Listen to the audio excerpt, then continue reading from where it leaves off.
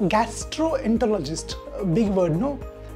If you have some stomach problem, you have to go to the specialist, gastroenterologist.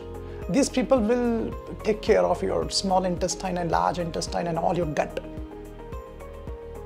I mean, a few days before, one of my friend was saying that, yeah, I have to visit a gastroenterologist. I said, oh, gastroenterologist.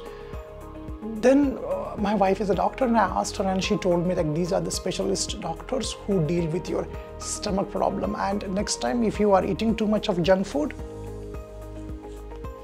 you have to visit a gastroenterologist who will put a lot of pipes here and some endoscopy and put some cameras in your stomach and see what's wrong with you. Do you want to have that? Don't eat junk food. Bye.